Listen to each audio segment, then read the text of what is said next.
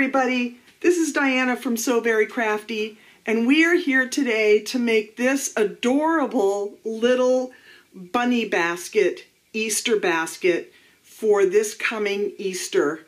How cute is this?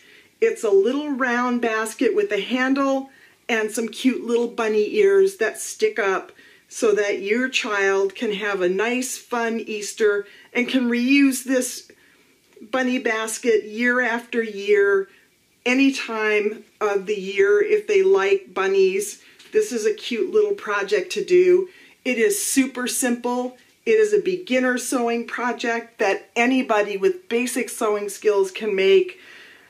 It's a little fidgety on the bottom, but I know you can do it. Just follow these step-by-step instructions and you will be right on top of this project. So I hope you enjoy this project today, and if you do, give me a thumbs up, subscribe to my channel, and ding that bell for notifications so that you can get future Sew Very Crafty videos as they come out, when they come out. And if you want more sewing and crafting tutorials, head over to www.sewverycrafty.com for dozens and dozens and dozens of more sewing and crafting tutorials that you don't see here. So I hope you enjoy this project today. Let's get started on how to make this adorable little bunny Easter basket for your child this Easter. Okay, so how do we get started on making this adorable little Easter basket for your kids this Easter? Well, I started out by using some paper, and this paper is actually doctor's office paper that they put on the seats that you sit on in doctor's offices. And I think this works fantastic for pattern making.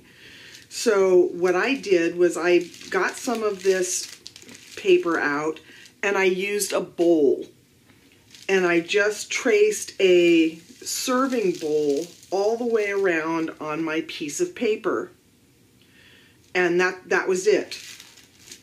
The next thing I did was I traced the seam allowance, and in this instance I used a 1/4 inch seam allowance. I used a compass in order to do that.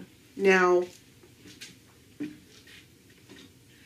I have an extra large compass, as you can see, and I just found the middle, determined my seam allowance, and went all the way around with a pencil so that I had a nice even seam allowance. If you have a smaller compass, you can just put your compass on the edge and draw all the way around your seam allowance, making sure that it's 1/4 inch. It's not very difficult at all. The next thing that you are going to do is you are going to cut out an outer piece, a lining piece,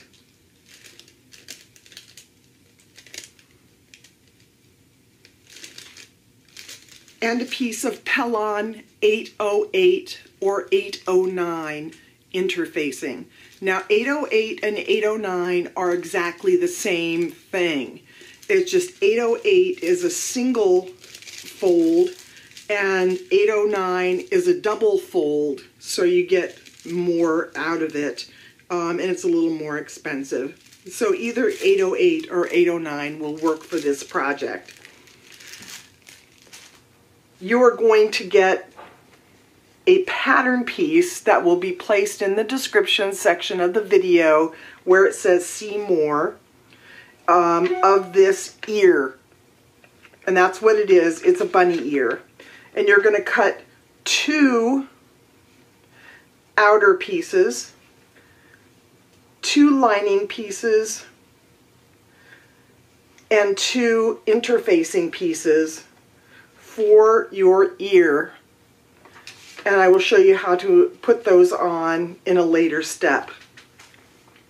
you are going to cut 4-inch wide by 20-inch long piece of fabric and interfacing for your handle of your basket. And finally, you are going to cut a 7.5-inch wide piece of fabric for the body of your basket. Now, the length of your body piece of your fabric is going to depend on the circumference of the circle that you're using for the base of your basket. Now, in my instance, what I did was I took my tape measure and I set it on the seam allowance line, and I measured all the way around, and it came to 28 inches all the way around. And again, I measured on the seam allowance because that's where it's going to be sewn. I added to that seam allowance another 1/2 inch because I'm using a 1/4 inch seam allowance. And when I stitch my body pieces together, I will be using a 1/4 inch seam allowance on that, and it will take up a 1/4 inch on each side of my project, so that equals a 1/2 inch. So I added to my project a 1/2 inch to my 28-inch measurement. And so for the body of your project, you are going to stitch, or you're going to cut an outer piece, a lining piece, and an interfacing piece. Now, once you have done that, you are going to go to the iron and you are going to fuse your interfacing following the manufacturer's instructions. So I'm going to head over to the iron right now, and I'm just going to fuse these interfacing pieces to the wrong side of each of my outer fabric pieces and not the lining. So I will do that and I will come right back. Okay, now I'm back and I have fused my interfacing on the back of all of my outer pieces. Now it's time for me to create my outer basket. And the way that I'm going to do that is I'm going to go over to the sewing machine and I'm going to stitch my short ends of my main basket piece using a 1/4 inch seam allowance just right across the edge here. I'm not going to show that on the video because there's no reason. Just a 1/4 inch seam allowance right across the edge, and then we'll come back and we'll go on to our next step. Now I'm back, and as you can see, I have stitched my short ends together. And now the most difficult part of this project comes up next. I am going to place this round tube onto the bottom of my bottom here, right sides together. And I'm going to use quite a few pins to do this. But the best way to make sure that this is correct is you are going to fold this in half, and I'm just going to clip a little notch here on the end. It'll be within the seam allowance, so you'll not see it. And I'll do that on both ends. Then I'm going to fold it in half again, matching these notches so that I can line up these other ends. And I'm just going to clip a notch here on the end on each side. And what that does is that will tell me where the centers of each of my center parts of my circle are. And I'm going to do the same thing for my round bottom. I'm just going to fold it in half.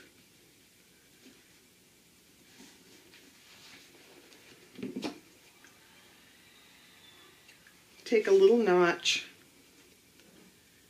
Take another little notch. Fold it in half again, matching those notches so we know they're center.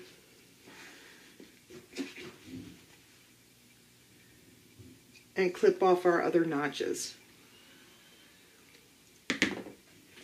Now we are going to place these right sides together, matching up these notches. And I'm going to start with the seam here because we know that that's the center. And I am going to pin. For those of you that follow So Very Crafty, you know that I like to use Wonder Clips for a lot of my projects. But for this, pins are really the way to go. And keep in mind that this interfacing is quite thick because we want this to have some body. Now we're going to line up the rest of our notches and pin them. And this is the way that we are going to be able to get our bottom piece all lined up with our main body piece. Otherwise, it never comes out right.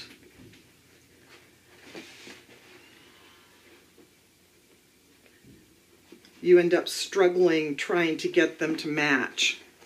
But this way, they match perfectly.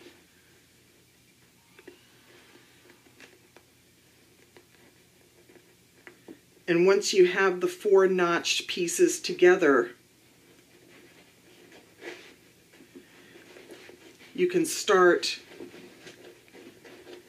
filling in the spots in between the notches so that they are also pinned right sides together.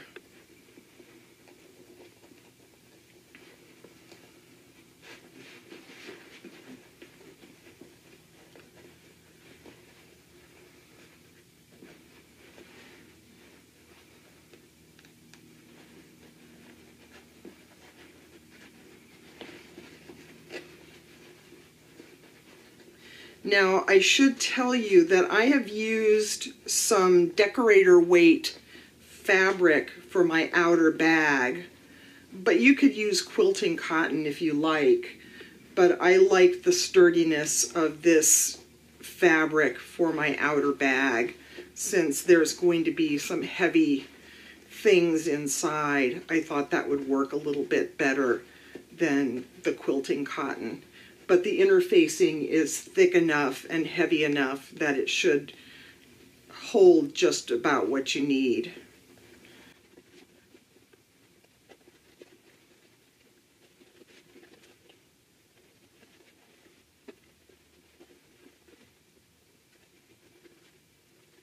Now you can see I've used quite a few pins. I could use some more, but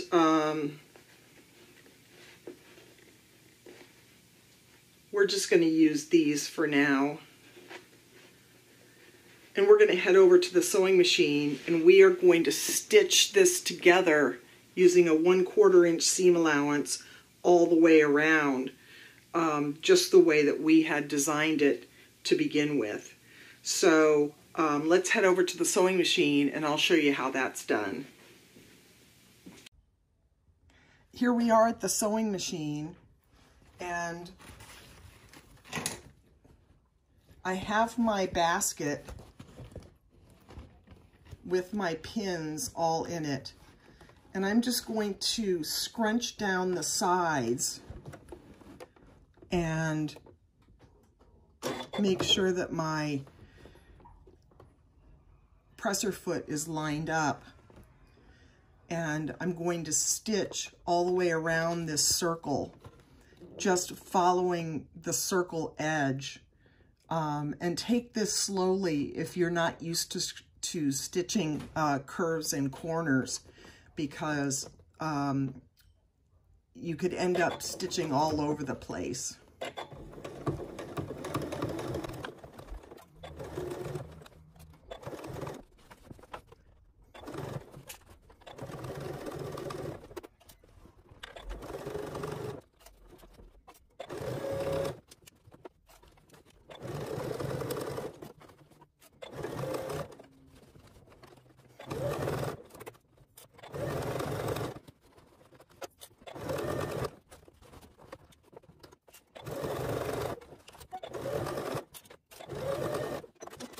Now there we have it. We stitched it nice and neatly all the way around the bottom of our basket.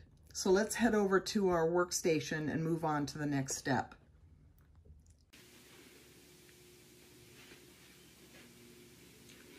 Now here we are back at the workstation, and we are going to turn our outer basket right sides out.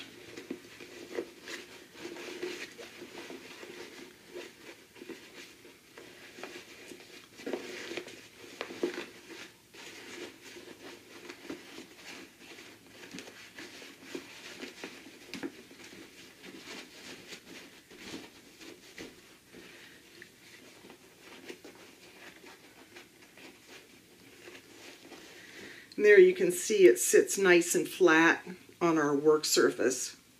So the next thing we're going to do is we are going to create our ears.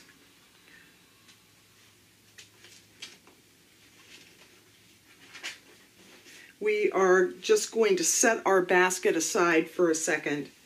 We're going to take our outer ear pieces and our lining ear pieces, and we're going to place them right sides together.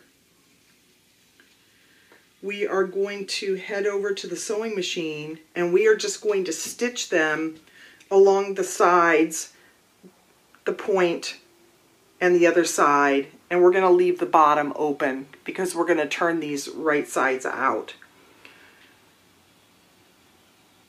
So let's head over to the sewing machine and let's take care of that. So here we are back at the sewing machine, and we are going to stitch our ears using a 1/4 inch seam allowance.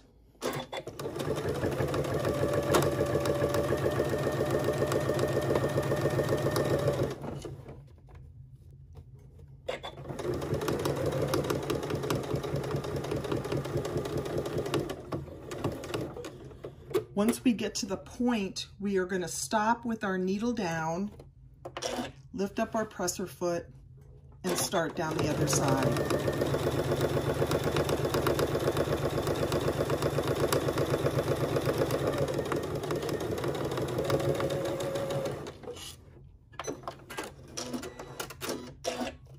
And we're going to repeat this process for the other ear as well.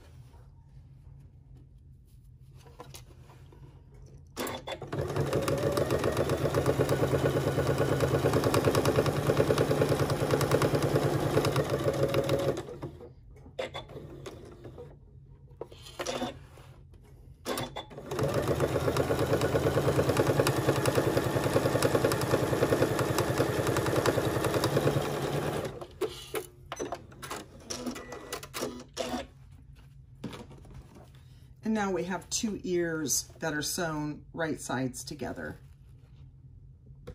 Now we're back at the workstation, and I'm just going to take my scissors and I'm going to clip off the top of this point, making sure not to cut through the stitching. Otherwise we'll have a hole in our ear, and we don't really want that. Now I'm going to turn these right sides out. And again, this interfacing is stiff, and I wanted it to be stiff because I want my ears to stand up from my basket instead of hanging down from them. So I chose this interfacing for a reason. Normally, I prefer not to work with this particular interfacing because it's difficult at times to work with. So I'm just going to take my little poking tool and I'm going to poke out my tip of my ear.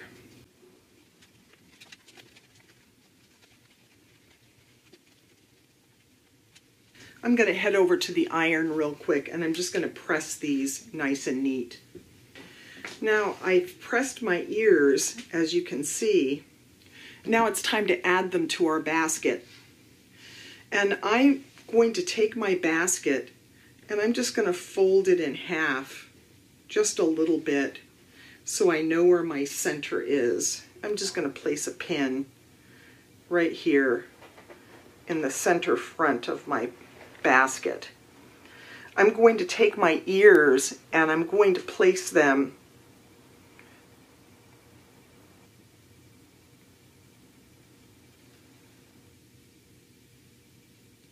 this way.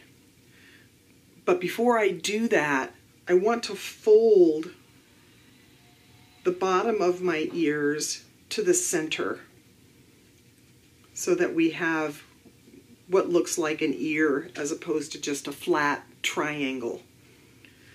And I'm going to pin my ears. Actually, I think I'm going to take some Wonder Clips and I'm just going to clip this ear, and I'm going to do the same to the other.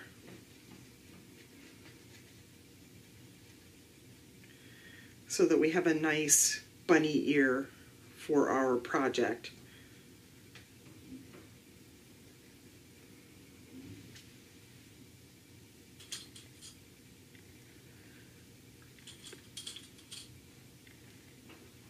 I'm going to run over to the sewing machine real quick and I'm just going to stitch these ears using a 1/8 inch seam allowance just to secure them while we move on to our next steps.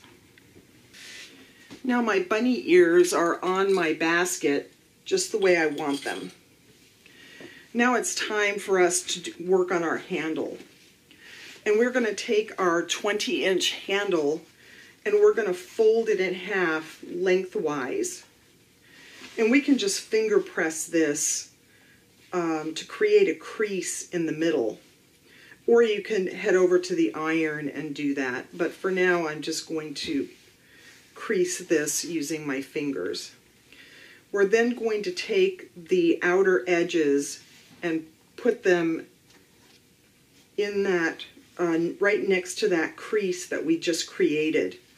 And we're going to do that on both sides, so that our raw edges are now facing towards the center.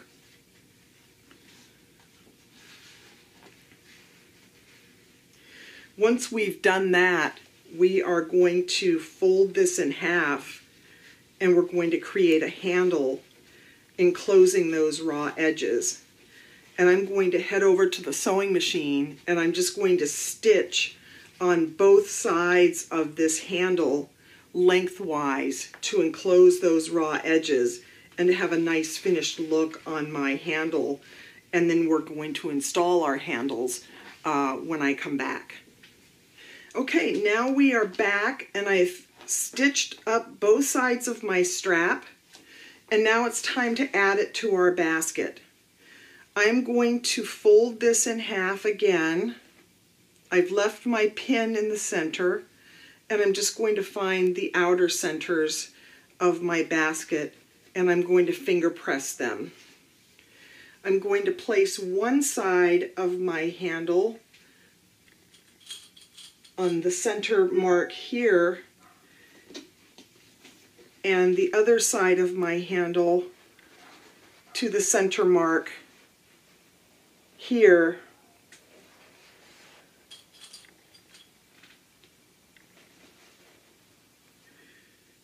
Just like that.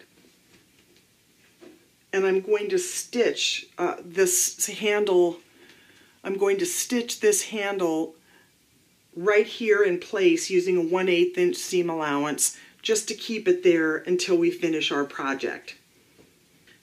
Now I've got my handle on and my ears on. I'm going to take this pin out. And the next thing that we're going to do is we are going to create another basket with our lining exactly the same way that we created our outer basket, but without the ears and the handle. So I'm just going to go ahead and do that, and I'll be right back. Okay, so I have completed our lining, but I should note that when I stitch the side of our bag, I've left an opening here so that we can turn this bag right sides out.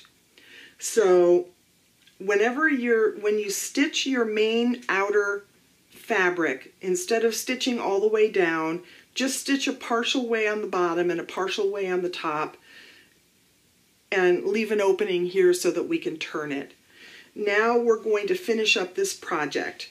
We are going to take our outer bag and we are going to place it inside of our lining bag. And you'll note that our lining bag is wrong sides out and our outer bag is right sides out. So when we put them together, they will be right sides together. And I'm going to line up these seams so that everything looks nice when we're done.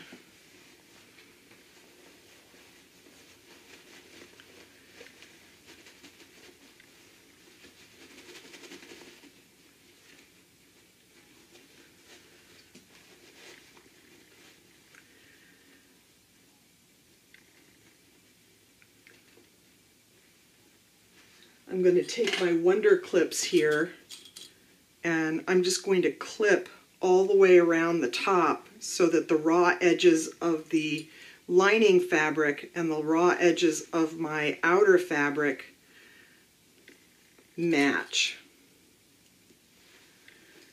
And we want to make sure that our ears and our strap are sandwiched in between the layers. So this ear needs to go inside there, otherwise it will not be what we want.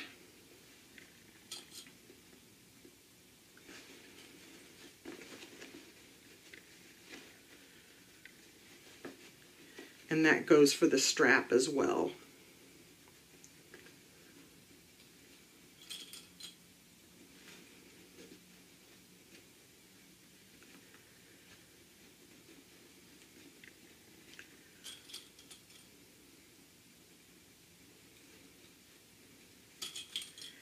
Now you can see that that goes together nicely with our Wonder Clips.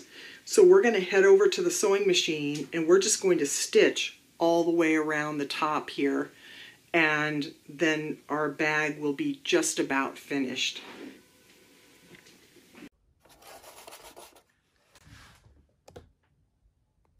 Here we are back at the sewing machine, and I've taken off my sewing table and I just have my free arm.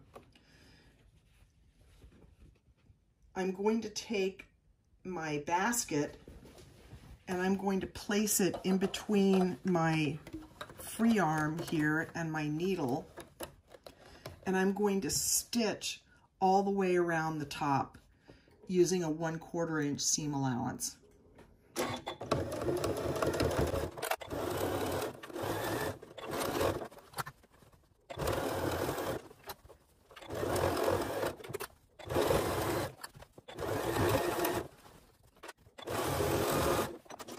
And now we've finished stitching our bag together. So let's head back over to the workstation and let's finish this up. And it's time for us to turn this right sides out. We are just going to reach in where our opening is in the lining, and we're going to pull this outer bag through the lining so that it will all be right sides out where it needs to be.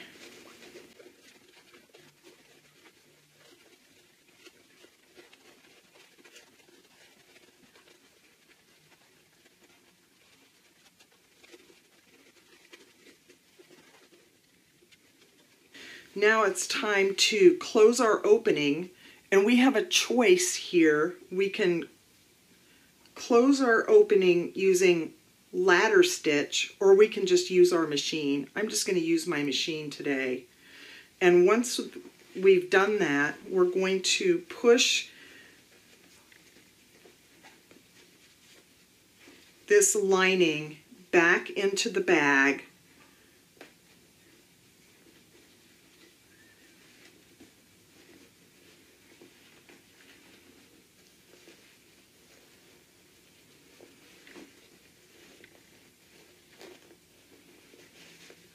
You can see our handle is where it needs to be. Okay, now my video stopped, so I have been over to the sewing machine and I have stitched my basket, top stitched all the way around the lining, and now I have my ears sticking up, my handle where it needs to be, and our bunny basket is all finished. How cute is that? I got some nice fabrics that I had in my stash. Thank God I cleaned out my stash a while ago, and I actually realized that I had this fabric because my stash was a mess. But this little Easter basket, bunny basket, is all finished for Easter this year. Put your treats, put your gifts, put whatever you want into this little basket, and it is ready to go. So I hope you enjoyed this project today, and if you did, give me a thumbs up, subscribe to my channel, and ding that bell for notifications. And if you want more sewing and crafting tutorials, head over to www.sewverycrafty.com for loads and loads more sewing and crafting tutorials that you don't see here on the YouTube channel. And while you're there, you can check out the blog post that goes with this particular project if you like to learn by looking at pictures instead of the video. So please give me a thumbs up, subscribe to my channel, and try out this terrific little bunny basket for Easter this year for your child. It's a fun one and super simple for any beginner sewist, as usual here on Sew Very Crafty. So thanks again, and I will see you all next time.